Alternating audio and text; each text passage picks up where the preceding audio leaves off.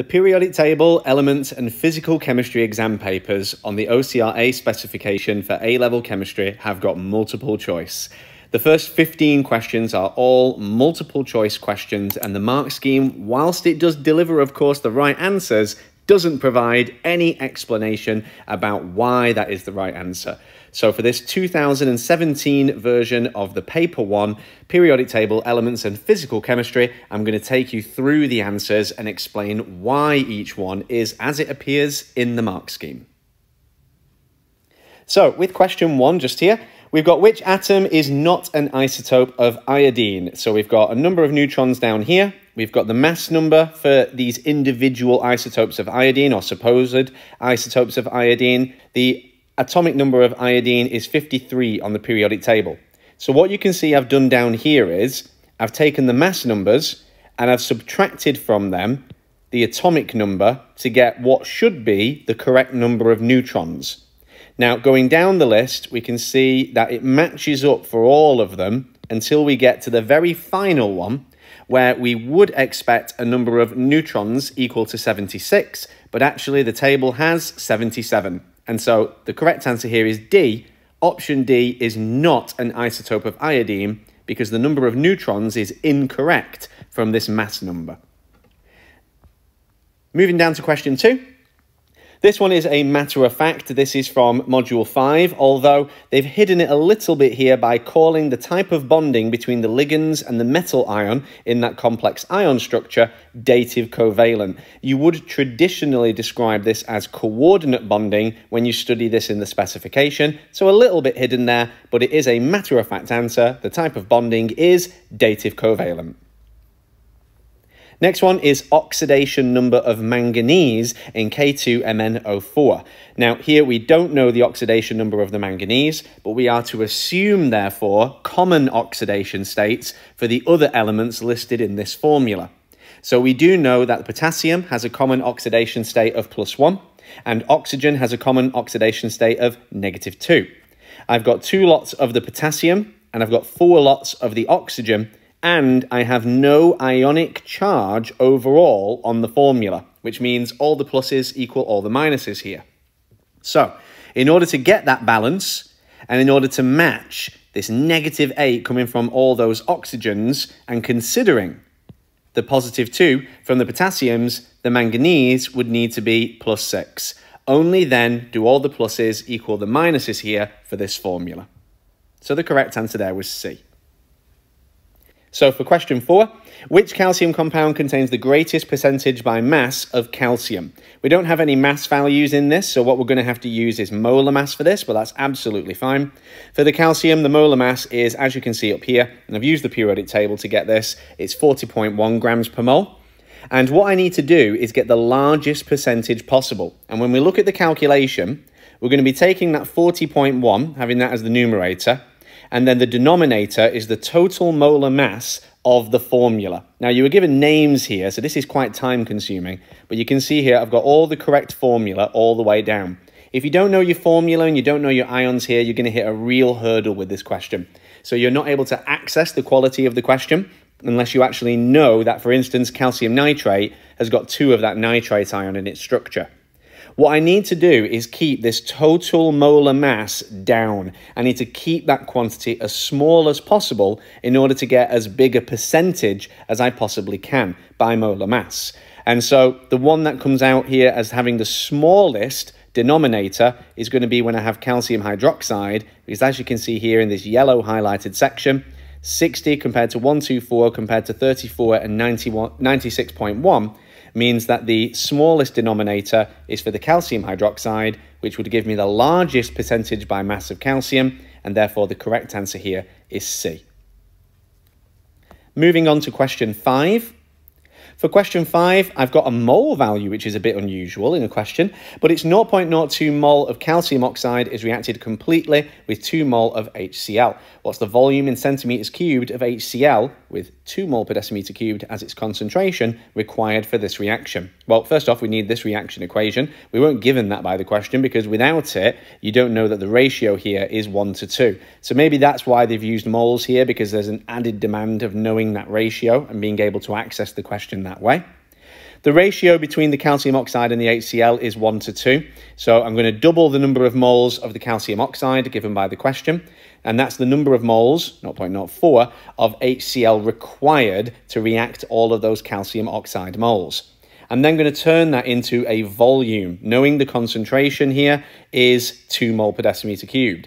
So that's now 0.04 over 2 times 1,000, because the answer has been asked for in centimeters cubed. And if I just do this without the times 1,000, I get an answer in decimeters cubed. The correct answer here comes out as B. How many electrons are removed from 2.02 times 10 to the power of minus 2 grams of neon atoms to form gaseous neon single plus ions? That's question 6. Now, this question is a little odd, really, because if you know what a first ionization energy is, and you can write the equation like you can see here, the number of electrons removed is the same as the number of gaseous atoms we had. So I suppose they're kind of testing your knowledge of that, but it's quite a simple fact, really. So all we need to do is find out how many neon atoms there are in this mass value. It's just a bit of a small mass, that's all. So we use a traditional calculation for this of moles equals mass divided by molar mass, using the one from the periodic table here, 20.2 for neon. That gives me a mole value of 1 times 10 to the power of negative 3, or 0.001 if you will. Then I'm going to multiply that by the Avogadro constant, which is on the data sheet, and it gives me the correct answer here of C. Moving on to question 7. For question 7, silicon can be made by heating silicon tetrachloride with zinc, and you've got an equation this time, but I do need that molar mass. That's quite a common theme in this, I've noticed. All the way through up to this point, we're having to figure out a lot of molar masses using relative atomic mass values from the periodic table. So that's quite extensive here. I am surprised by that, but it is interesting to note, if you're doing these multiple choice questions in the future, how often we've had to do this historically. 8.5 grams of SiCl4 is reacted with an excess of zinc. The percentage yield of silicon, and that's going to be over here, is 90%. What is the mass of silicon made? Right, so it's quite similar to one of the previous questions, actually. We're going to find out the moles of the SiCl4 just here. We're going to ratio across to the silicon, which is 1 to 1, to know how many moles of silicon would get produced, and that would be the maximum number of moles that could be produced. But then we're going to multiply that mole value by 0.9, because that's going to give us that 90% yield. And so we figure out the model amount by using our traditional, knowing the number of moles here, ratio across to the number of moles there. But then we take that mole value and multiply it by 0.9 to find out what a 90% yield would be. I then convert that into a mass by multiplying by the molar mass, and I'm going to use 28.1, which is the relative atomic mass value of silicon from the periodic table, but that's my molar mass quantity for silicon as well. And that gives me a mass value answer of 1.26 grams, which is option A. Moving on to question 8. 4 pairs of solutions are mixed.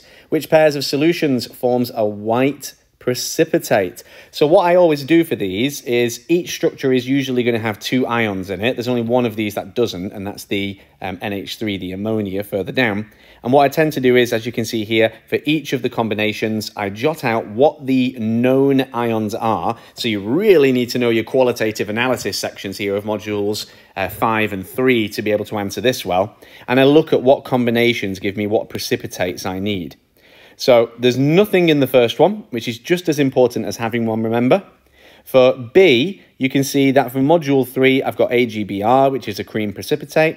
For C, these two actually are going to form an orange-brown precipitate of FeOH3, which is the iron 3 hydroxide precipitate. That's in module 5. And then down here, back in module 3 again, we've got barium sulfate, which is a white precipitate, and that's in the specification when we talk about barium ions being used to test for the presence of sulfate ions, the SO42-. So the correct answer here was D. Moving on with question 9. Question 9 is a nice module 3 average bond enthalpy question. And so here we've been asked to find out what the bond enthalpy is in kilojoules per mole of the HI bond. So we actually have the enthalpy change of this reaction just here. It's -9. And we know because of the data we've got in the table, the calculation we need is bonds broken minus bonds formed equals the enthalpy change.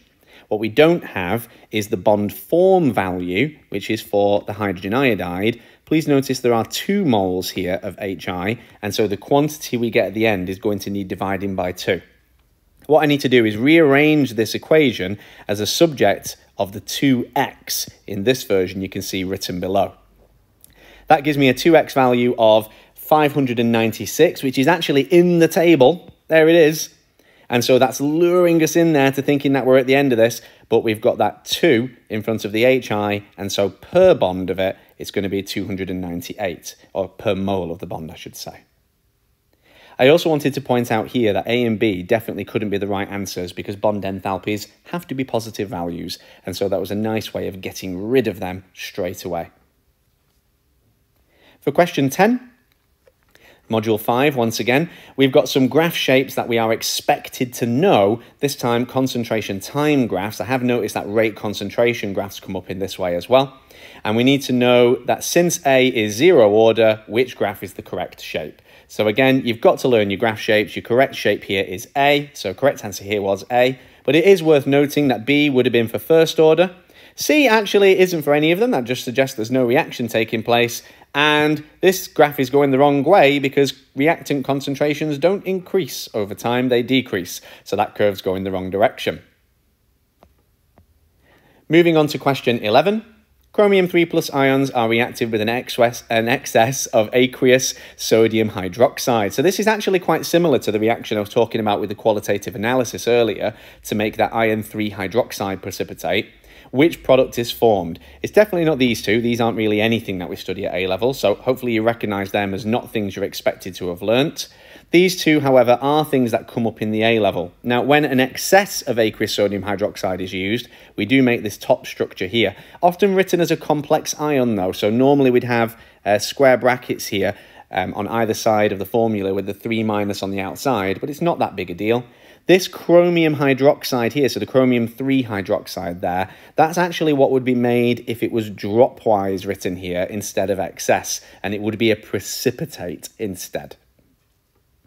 For question 12, we've got 2 strong monobasic acids, and they're being mixed together, and we need to find out what the hydrogen ion concentration is in the resulting solution. Well, they are strong monobasic acids, and so what that tells me is their concentrations are equal to their respective concentrations of H+, and also linked to that, their mole values are actually equal to their mole values of H+, because they dissociate completely in aqueous solution.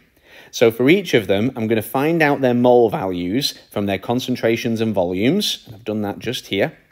That gives me their moles of H+, which I add together to give me a total H+ value. And then I'm going to turn that total H+ into a concentration of H+ using the volume of both solutions added together, since the question told me they've been mixed. And the correct answer there comes out as 4.07. But that's going to be 4.1, option C, because they're only given to 1 decimal place. Question 13. A mixture of N2 and O2 gases have a total pressure of 1.42 atmospheres. The mole fraction of the N2 is 0.7. What's the partial pressure in atmospheres of O2 in the mixture? Well, straight away, I know the mole fraction for the oxygen is going to be a 0.3, because mole fractions have to add up to 1 for a sample of a gas. And so the fact that the nitrogen's is 0.7 tells me that the oxygen's is 0.3. So a quick fact there. Partial pressure is then calculated by doing the mole fraction multiplied by the total pressure, and so my correct answer here is B. That's a nice quick one. Question 14, quite wordy actually. A cell is constructed from the 2 redox systems below. Which statement or statements is or are correct for the cell? So I don't even look at the options down here for this. What I'm going to do is decide, as you can see here, which ones are true and false from the statements up here. First one, the cell potential is 1.14 volts. Well, we can have a quick go at this. So as you can see here, I've done the working out, but let me explain where I got the numbers from for this. So I've got reduction minus oxidation just here. So when I'm comparing the two electrode potentials together, the equilibrium, or the redox system I can say, that has the less positive or more negative, its position of equilibrium is going to shift to the left. So it's going to become the oxidation half cell. And the other one is going to shift to the right, so that becomes my reduction half cell. And so then I do reduction minus oxidation. So here I've got the reduction, 0.8, minus the oxidation, 0.34, and I get a cell potential here of 0.46 volts, so that means that one's wrong. The reaction at the copper electrode is going to be in the oxidation direction. Well, yeah, it absolutely is. I just described that, actually. I said because its electrode potential was less positive, its position of equilibrium shifts to the left, and that's exactly what this reaction would then look like. So I know that's going to be what's happening at the copper electrode, so I gave that one a tick. The silver electrode increases in mass. Again, absolutely. I talked about how this one had a more positive electrode potential, so its position of equilibrium shifts to the right, so it's going to be silver ions adding the electron to make silver, and if I'm making more silver, then that metal electrode in that beaker of solution is going to get bigger, so it's going to increase in mass.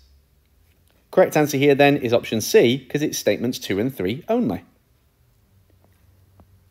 So for question 15, we've got some unusual electron configuration questions here. Chromium and copper have got those odd electron configurations.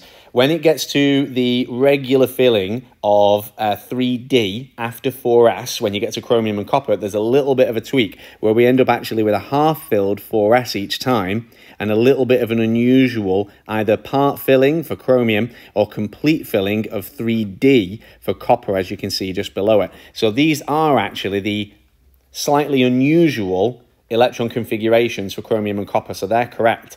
Iron doesn't do that. In fact, no other element does it for the transition elements that we study in A-level. So iron isn't going to get this half-filled treatment just here, especially not for its +2. It is going to be 3d6 for that iron 2+, because we're going to lose all the electrons from here rather than one from each. So the correct answer here is 1 and 2 only, which is B.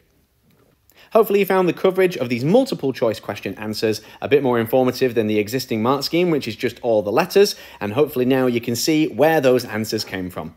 If you did find the video helpful in that way, then I'd really appreciate it if you could leave a like before you go, so that YouTube knows I still exist. And until next time, happy revising.